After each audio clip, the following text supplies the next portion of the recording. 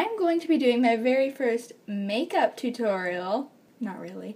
First, what we want to do is, we're just going to kind of go for sort of a daytime look. What we're going to do is we're going to get our foundation.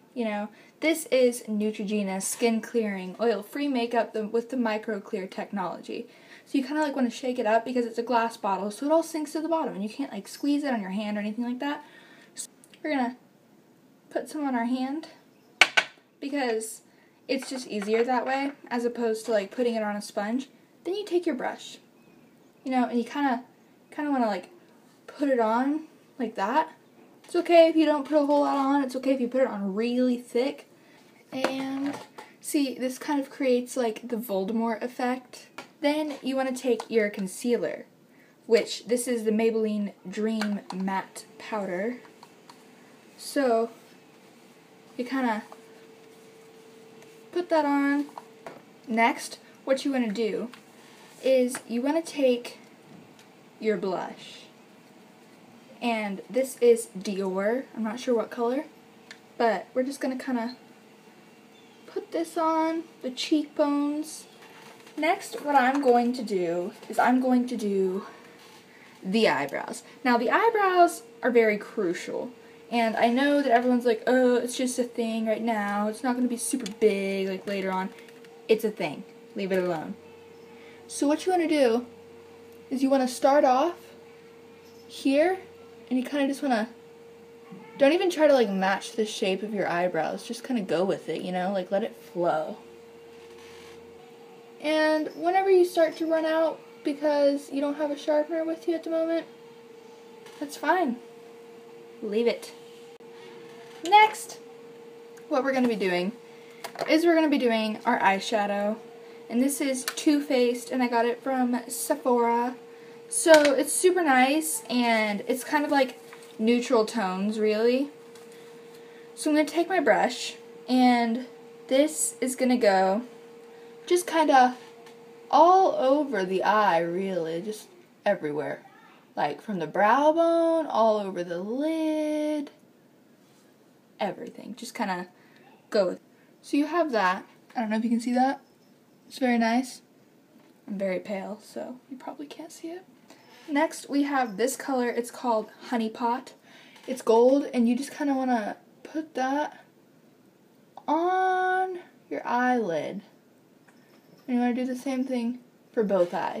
And then this last one is called Chocolate Martini. And I think this can just kind of go towards the edges like that, Don't focus on blending it too much. Just kind of put it on there because who has time? Who really has time? Next, what we're going to do is we're going to take our eyeliner. I'm using a liquid to kind of create a bold look. You can do whatever you want. I'm going to do a winged. So what you want to do is you want to start out here and you want to draw it to the corner of your eye. And you want to go along like that. Repeat the steps. Fill it in. Don't worry about making it too much even to both sides, So we have that. You can see how it's not even, but you know what? Life's not perfect. So we're just going to get over it. We're going to move on. Don't even wait for it to dry. Just keep going. Because, if it's a little smear, it just shows, hey, I'm a mess. But aren't we all? Next, we're going to curl our eyelashes. Now, some people don't like this because they don't find it comfortable. But really, personally, I just find it super comfortable. You just gotta pull out a little bit while you're doing it. Then we have our mascara. Now this is the Colossal Volume Express by Maybelline. And this is for cat eyes. You just kinda, if you get a little bit on your eyelid, it's fine. Just keep going. Because once again, we're all messes in life.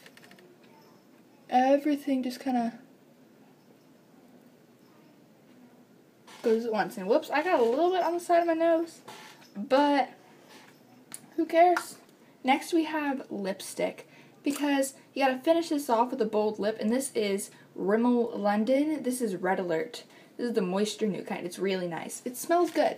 So you kind of want to go like that, starting off there.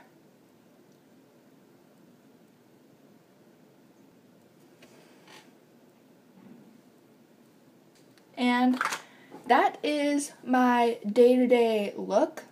Now, you can do this for a party, you can do this for just like going to work, you can do this for going to school. The lipstick was inspired by my role model, Miranda Sings. That's all for today. Please like, subscribe, and share with your friends. Also, leave comments down below about what you would like to see me do in the future. And I'll see you next week. Bye!